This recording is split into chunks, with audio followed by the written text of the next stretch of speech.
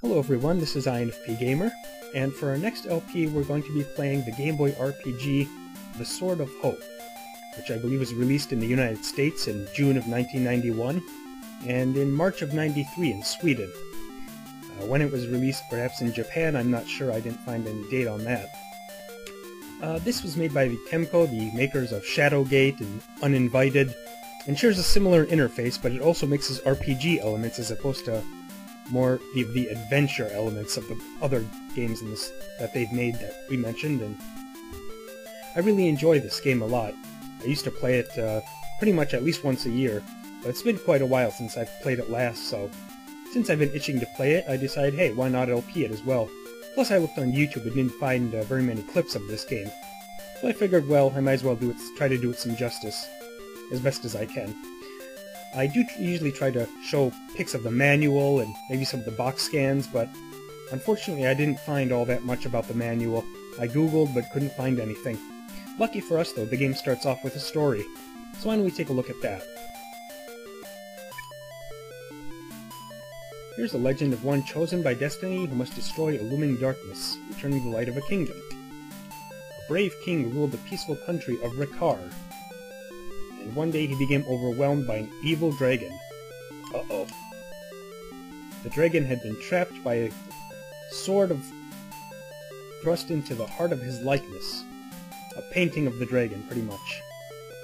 But the beast whispered into the king's ears wisdom and power, which brought forth the evil and greed in his heart.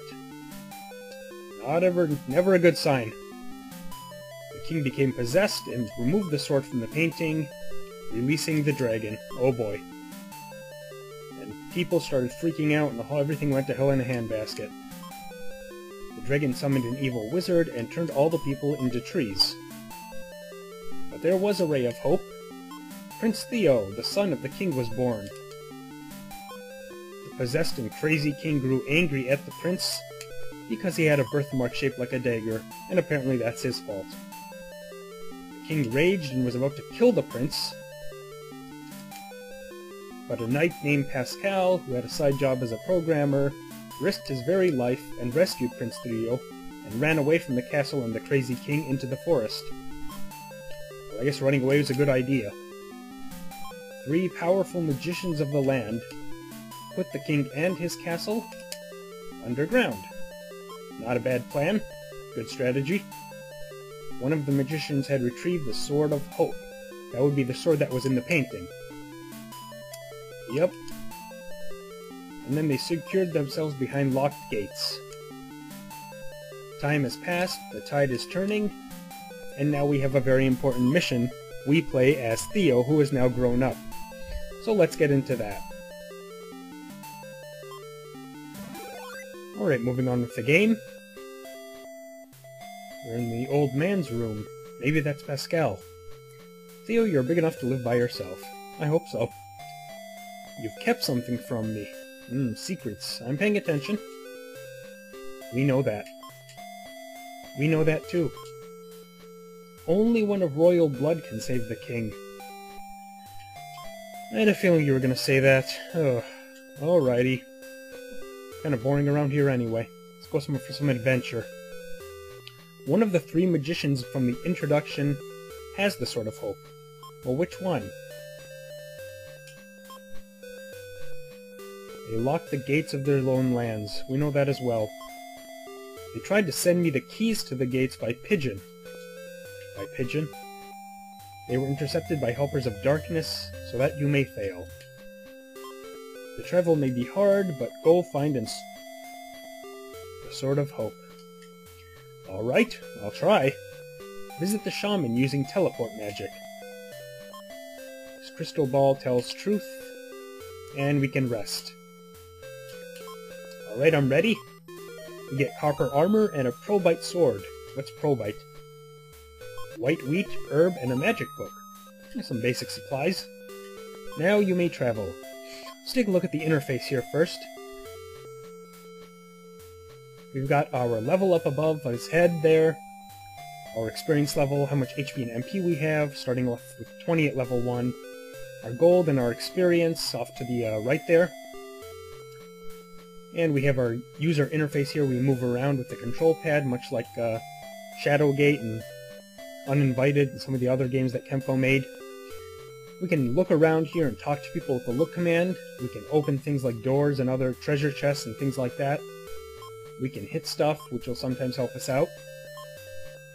Here we have our item list that we can use.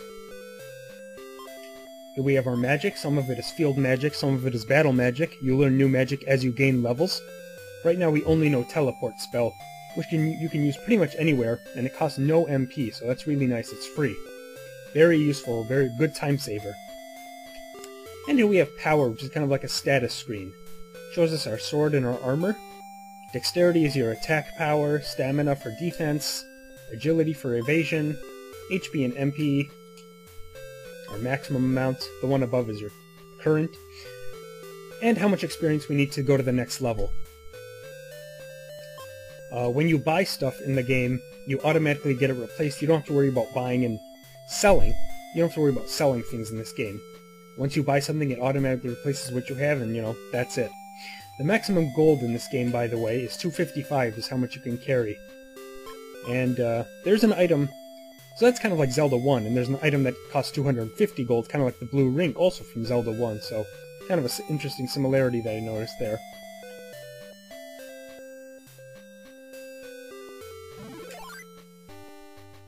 And here we are outside. Oh, just now somebody called out our name.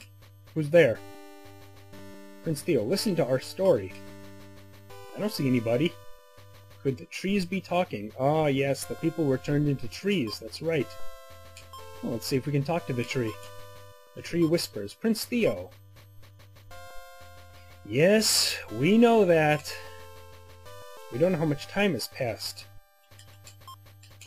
Help us return to our real likenesses as soon as possible. I'll try. That's what I'm here to do. We will do all we can to help you. Well, if you want me to turn you back into humans again, I would expect some help. If you want to know something, listen and we'll tell you. Okay, here we got the shaman house that the old man mentioned. Shaman's wrapped up in a black mantle. You're inside an eerie, dimly lit room. Spooky. The whole room has a terrible stench.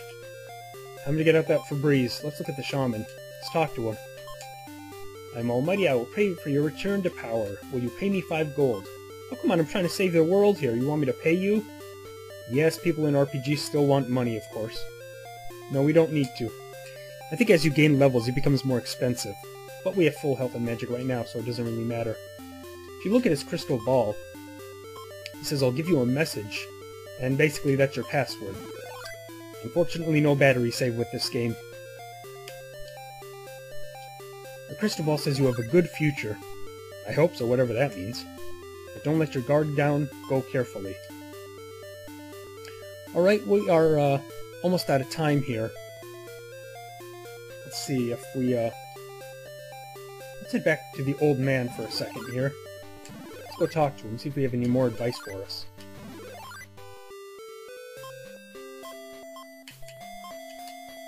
Oh, Prince Theo, only you can save the world from darkness. So you said. Find the Sword of Hope with all your power. I don't have power, I have a copper armor and a sword. You look forward to my obtaining it. I'm glad you're eager. Oh, we're in a stone mill place here. Something seems strange. Nah, it's just a plain old wall. Just a typical millstone. Nothing special. Alright. Well, it's time for us to head outside and start exploring. But we're almost out of time in this clip, so I'll see you in the next. Thanks for watching, guys. See ya.